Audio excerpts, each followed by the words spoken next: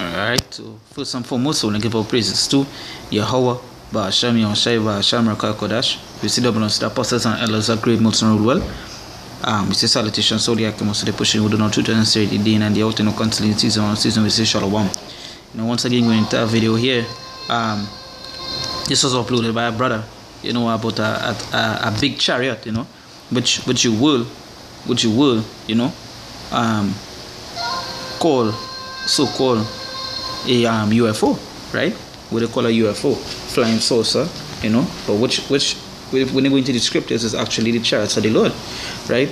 And this particular video is someone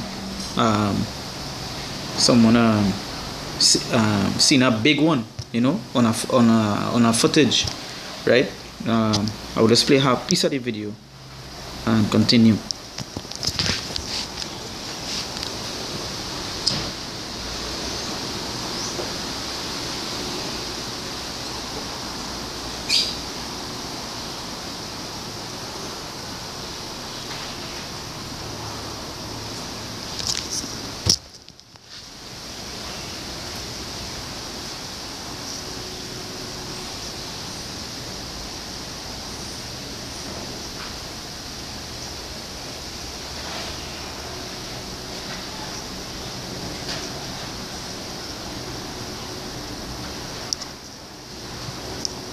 Right, so you see, as you can hear the person say that it's big, and before I continue, if you hear any noise in the background and any particular noise, it's just work doing in the background, right?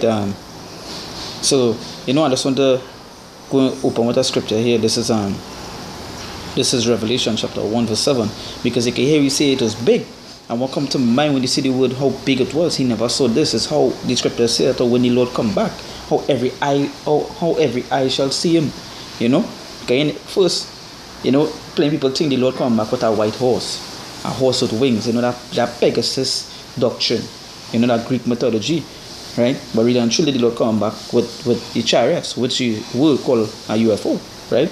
So this is Revelation chapter 1 verse 7. It says, behold, he cometh with clouds, and every eye shall see him. And the clouds there is actually for the chariots, right?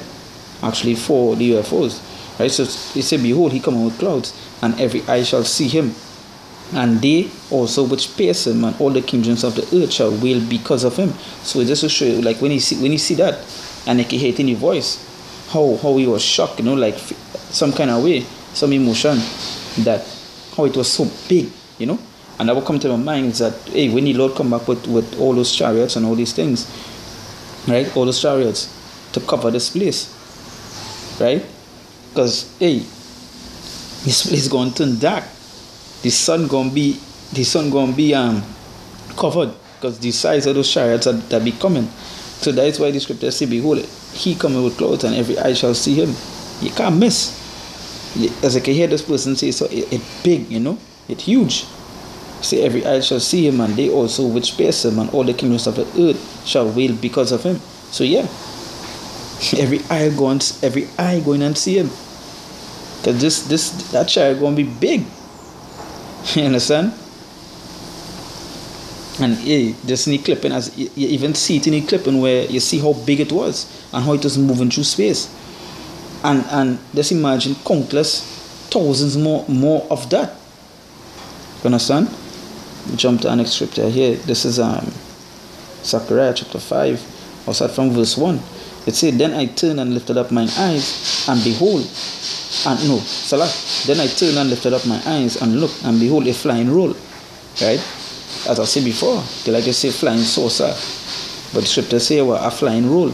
And this is say plenty of these churches, these Christians, these Catholics, these Jehovah's Witnesses, if you ask them about that, if you ask them, hey, I see something flying through the sky, where it is, they can't answer you. They cannot give you that breakdown. They can't say, well, hey, written in the scriptures is that is the chariots of the Lord, And the thing about it is that it's right here. It says, then I turned and looked and lifted up mine eyes and looked, and behold, a flying roll. So when you look up, you see it. You see the flying roll. See that circle spinning, right? You see, and he said unto me, what seest thou? And I answered, I see in a flying roll, The length thereof is 20 cubits, and the breadth thereof 10 cubits. So the distance he's seeing the road from, that was the measurement he said, right? You see, then said he unto me, this is the curse that goeth forth over the face of the whole earth. Yeah, because when this thing cover, remember when the Lord come up with these chariots, the things he coming to do is not just love. He coming to destroy, coming with fire. He coming to shoot those lasers, shoot those chariots, right? So he said, then said he unto me, this is the curse that goeth forth over the face of the whole earth. For everyone that stealeth shall be cut off as on this side according to it, and everyone that sweareth shall be cut off as on that side according to it. So yeah.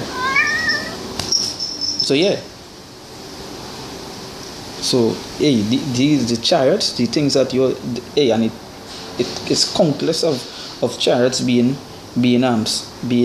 seen. You know, I saw one brother put up chariots, so much chariots in the daytime. I saw next one put up chariots in the nighttime. I myself saw, plenty going through the sky, some going slow cruising and then shoot off, that supersonic speed, right? Hey, and watching this video and seeing this size, you get to understand that the Lord really say that all eyes shall see. All eyes shall see, right? So let's read them back from verse 2. It say, and he said unto me, what seest thou? And I answered, I see in a flying roll. Let me start about from verse 1. It said, then I turned and lifted up my eyes and looked, and behold, a flying roll. So just like how you could be walking and look up in the sky and you see it. You say, me he did, right?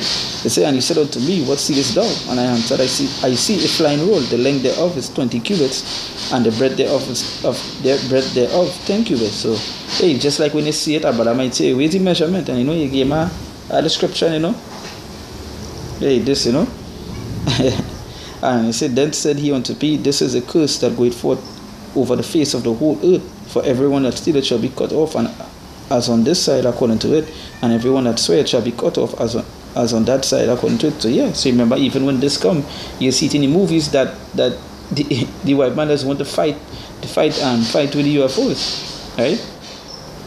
And in the movies, what they're showing you is scriptures, because at the end, when the Lord come back, they would want to fight him, but that is what the Lord come back with his machine, the curse.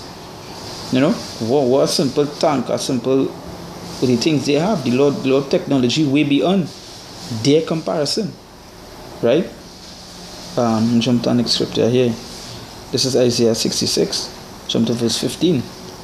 Right? It says, for behold, the Lord will come with fire, and with his chariots like a whirlwind, to render his anger with fury and his rebuke with flames of fire. So yeah, so the Lord will come with fire and his chariots like a whirlwind.